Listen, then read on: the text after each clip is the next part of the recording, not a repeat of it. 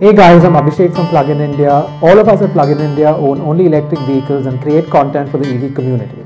In this episode, we're going to talk about the recent viral video from a political channel, WION, who released a story with an eye-popping clickbaity title, Blood, the dark side of electric vehicles. This video has got over 1 million views, and judging by the comments, most people seem to agree with the presenter and see EVs as worse than pollution vehicles. So are these facts, or is this just clickbait?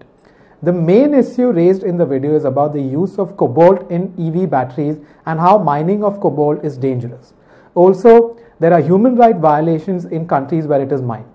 The real picture of the EV industry is not shown here. Either they are purposely withholding facts or they are simply ignorant. Unfortunately, that is the reality of mainstream media today.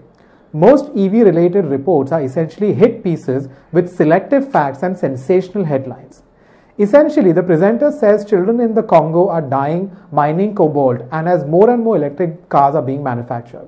She also says that cobalt is needed for all batteries in electric cars. We've seen this kind of anti-content before, haven't we?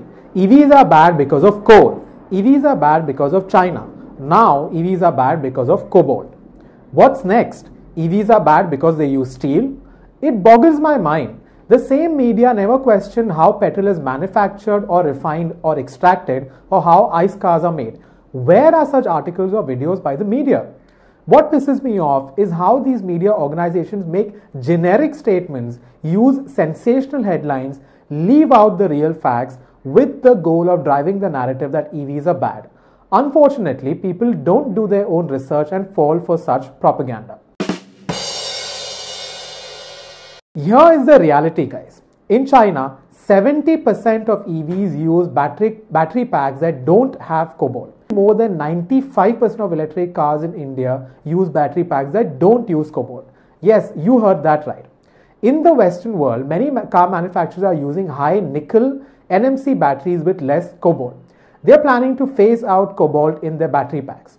So as you can see, cobalt use in batteries was hardly an issue in Asia, and it will no longer be one once it's phased out in 2030.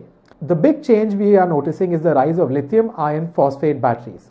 These batteries use zero cobalt and use iron in the cathode.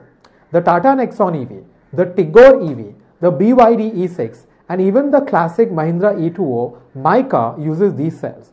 These cells are safer, they don't explode, they are more tolerant to heat, and they have decent energy density. So why would vehicle manufacturers use NMC cells? It does not make any sense. Even Elon Musk says that LFP is the future.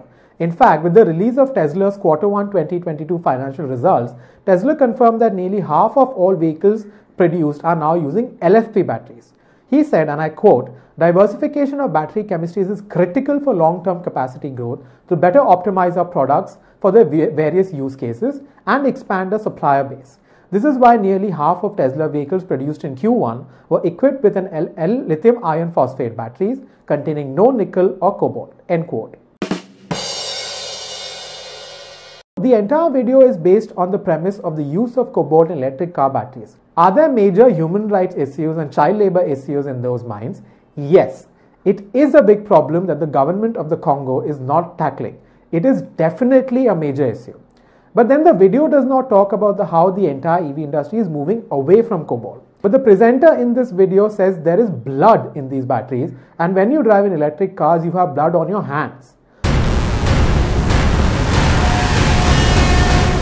Well, these are the kinds of words that will get you views and money. If you scroll through the comment section, you'll see thousands of morons who are blindly accepting an opinion piece without doing any research. This is an opinion piece. That is all it is. Unfortunately, the narrative has been set and people are accepting this as a fact.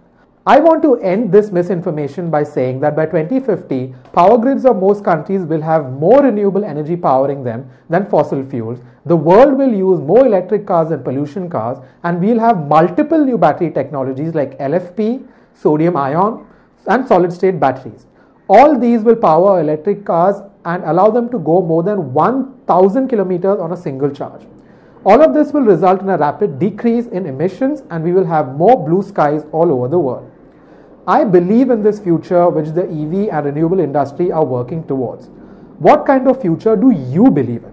It is up to you to not fall for fossil fuel industry propaganda.